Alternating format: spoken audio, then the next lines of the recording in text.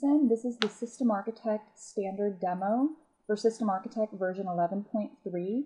This demonstration is to go alongside the System Architect standard demo script, and it is assumed that this demo is done after the standard System Architect for Enterprise Architecture sales presentation. To get started with the demo, we have the welcome guide in System Architect, and this welcome guide allows you to really navigate and understand the usage of System Architect. It acts as a home page for System Architect, allowing you to set up your own page and allowing you to view the commonly done tasks in System Architect. For example, how to use System Architect. From the home page here, we can navigate to view the commonly done tasks in System Architect. For example, how do we open up and create a new diagram? And this allows you to use the home page, the welcome guide, rather than the menu items. Using this welcome guide, you can navigate through these commonly done tasks and also facilitate usage of the online help, which is alongside each of the tasks, and it is an interactive help guide allowing you to view the specific functionality that you're looking for. So this welcome guide can be configured for custom usage and for the specific type of users. Other than the welcome guide, for navigation, System Architect supports enterprise architecture frameworks.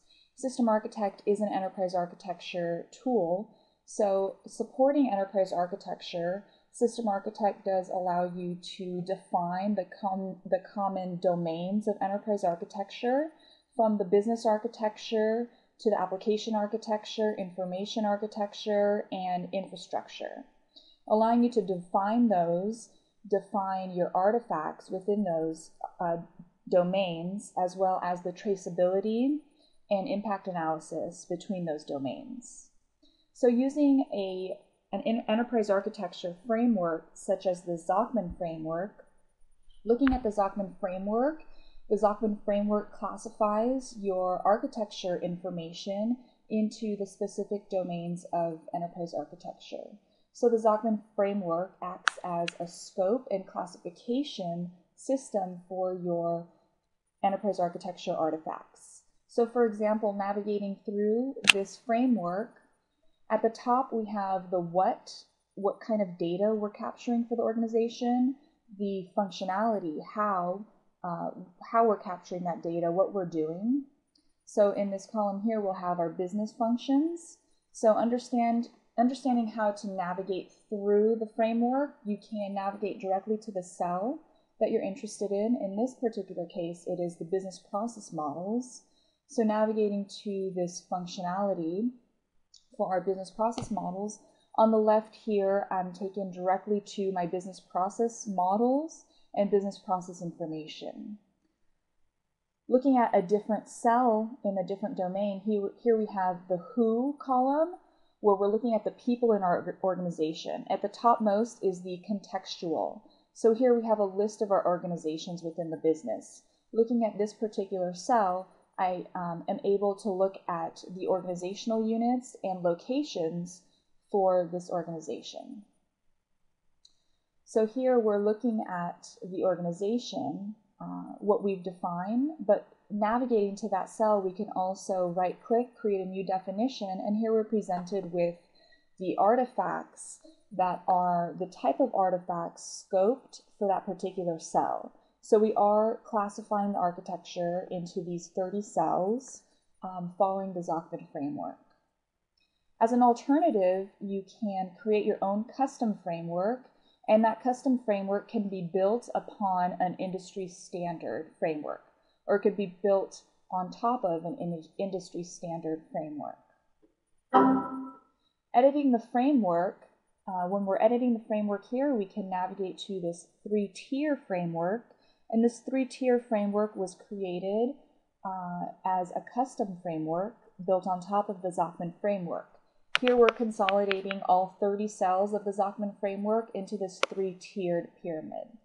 At the topmost level, looking at the strategic information, here we can navigate and drill down to our business architecture, our business processes, our business functionality. Later on, going further down into the operational tier, we're looking at more specifics into the operations, the organizations and operations of our business. So here we can navigate and open up an organizational chart, for example. And lastly is the technical. And the technical architecture looks at our infrastructure, our network concept diagrams, our network topology diagrams. This is where we can access that information. So that's a custom framework. Other than that, for navigating through System Architect, you can use the Explorer pane on the left.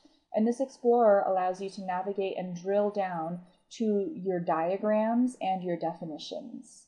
So let's drill down to the first level, and we'll start off at the highest level, the business architecture, and really look at the business architecture in terms of the 50,000-foot view of our organization.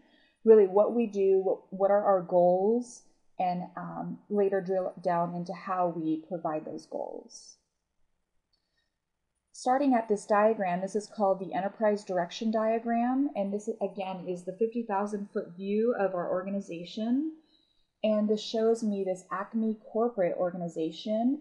And for this demonstration, we are going to use the Acme corporate organization, look at the specific organizational units within Acme corporate, and the business functionality that Acme corporate performs. So looking at this chart, here we see the organization, Acme Corporate. We see the mission statement and specific strategies for that mission of this organization. For example, save cost, be innovative, adapt to new technologies, and we have particular tasks like reduce waste. So this is what we strive to achieve. And our vision statement is here on the right for the ends of the organization. So on the left we have the means, and on the right the ends, which is a vision to be the vendor of choice for the business-to-business market. For that particular vision, we have 3 business goals. For example, gain market share, improve customer satisfaction. And for some of these goals, we have quantitative objectives for when we know when we are actually achieving that goal. So improve customer satisfaction, we can improve customer satisfaction by improving our customer support satisfaction by 20% by December 2009. So looking at this diagram, this enterprise direction diagram, again, the 50,000-foot view of the organization, this looks very similar to a visual representation that we can create in Visio. However, here in System Architect, we are presented with the visual model as well as the underlying data. So